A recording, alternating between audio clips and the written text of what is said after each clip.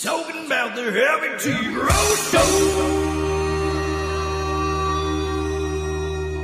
Let's stick in California for now and go to Newport with Aaron. Aaron, you're the first caller of the night. What's growing on? All right. Hey, guys. Good to talk to you. Thanks for taking the call. Appreciate it.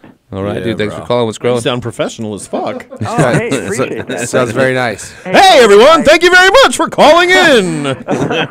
Who wants a job? Listen, I heard about you guys. I was over at A+ Hydroponics in Costa Mesa talking to Lance. He said, you know, I'm a brand new grower, just got my seeds on order. They haven't come yet, so I'm really excited to put some in some dirt.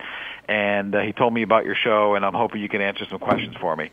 So the key question I have is lighting. I've been kind of searching online, trying to listen and talk to people, and there just seems to be so many options. There's LED, there's HPS, there's fluorescent.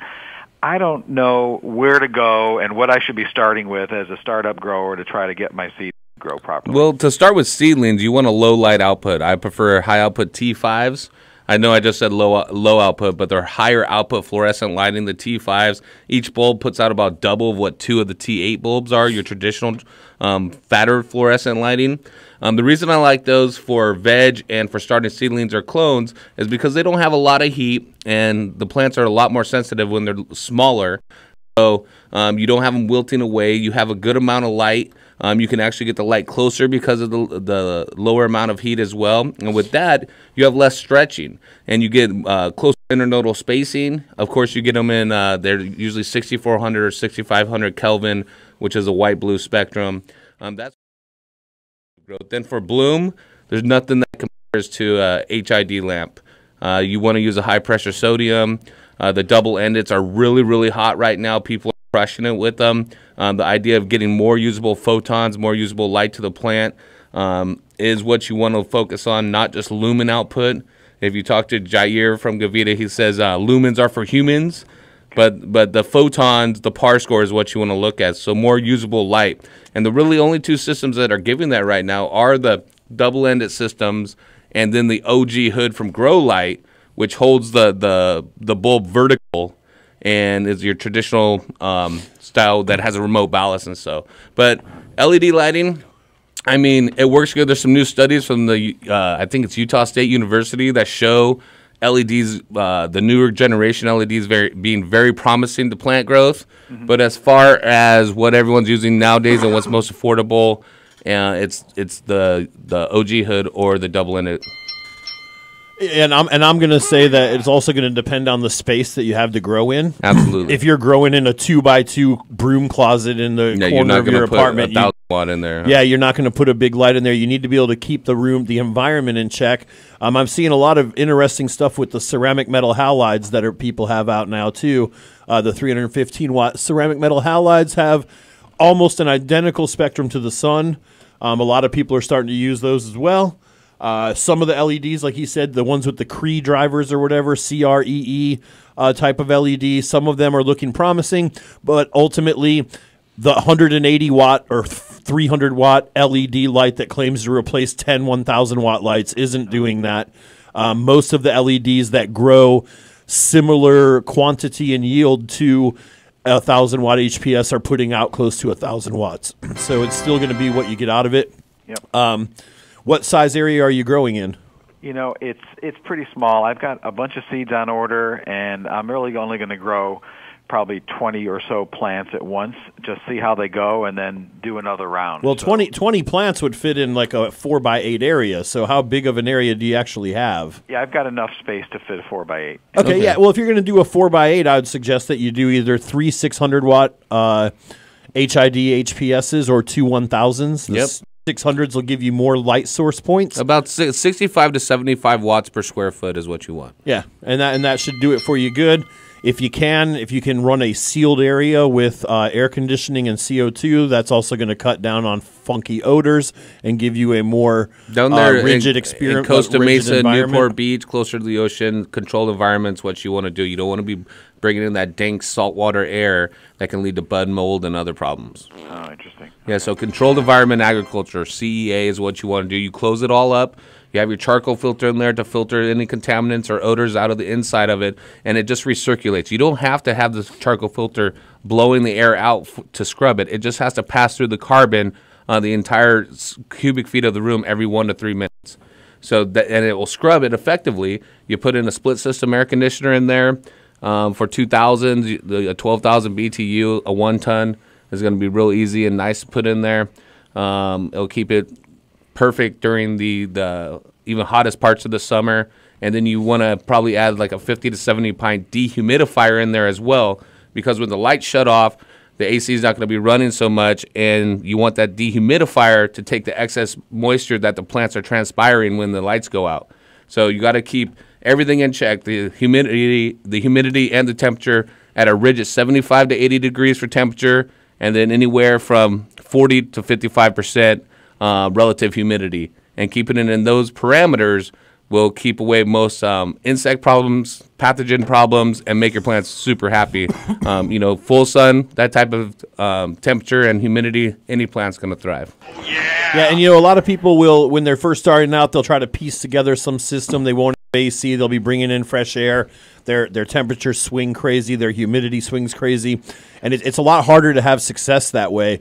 I find that people who go ahead and invest the little bit of extra money in the beginning to have the air conditioning, to have the CO2 enrichment, to have the dehumidification, you're giving it a rigid environment that the plants thrive in, and it makes it a lot easier to grow said plants. And typically, it will more than pay for itself at the end. If you're running two 1,000s and you have to spend an extra $1,000 on air conditioner and dehumidifier to keep the room climate controlled, you're going to see your money come back on that on the first harvest, because you're going to yield probably twice as much as you would trying to struggle your way through it and thinking that certain issues may be caused by you doing something wrong when it could be caused by a bad environment. So when your environment is, like Heavy T says, 75 to 80 degrees and your humidity is 40 to 60%, then that eliminates adequate airflow. Yeah, and you got good fans blowing around on the plants, and it's a happy place for plants to be. It's a lot easier to know if you're doing things right, because you're not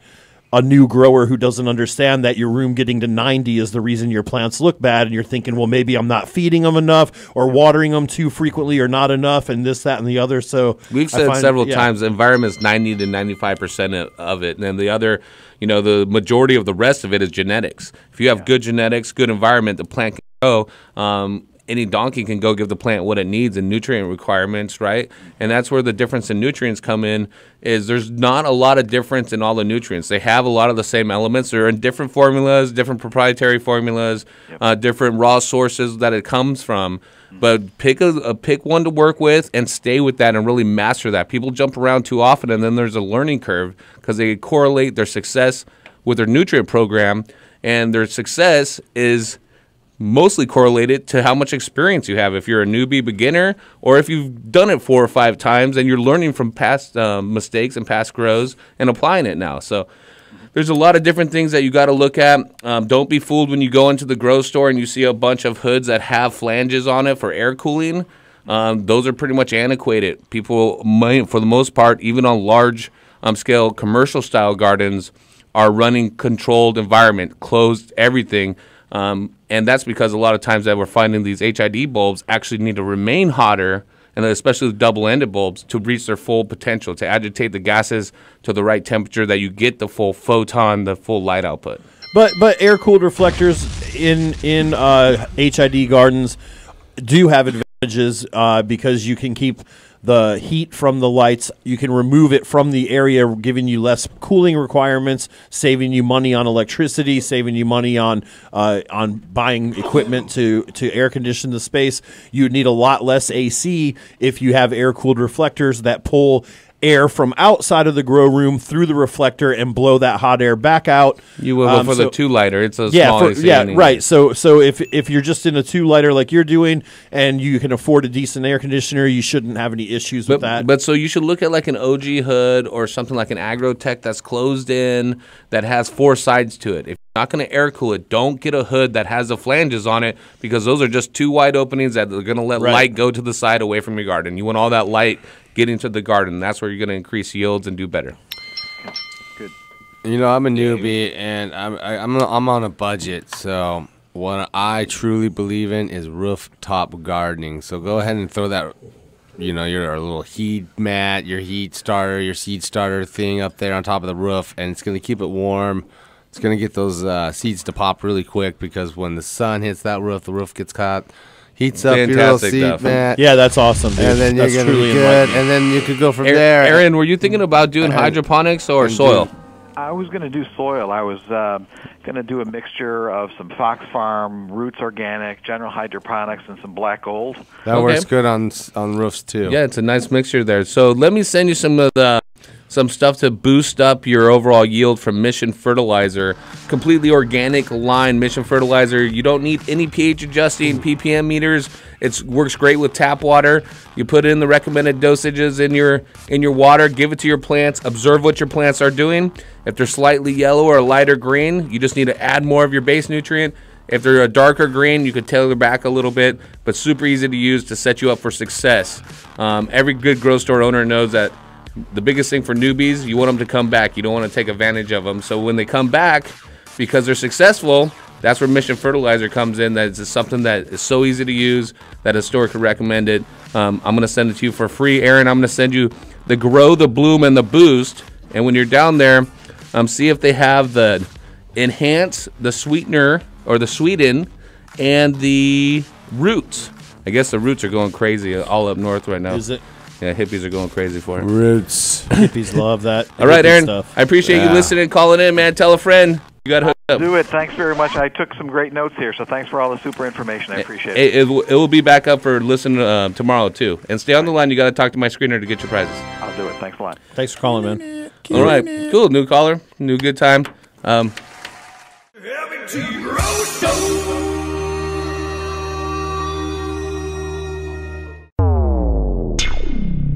You're listening to DFZRadio.com.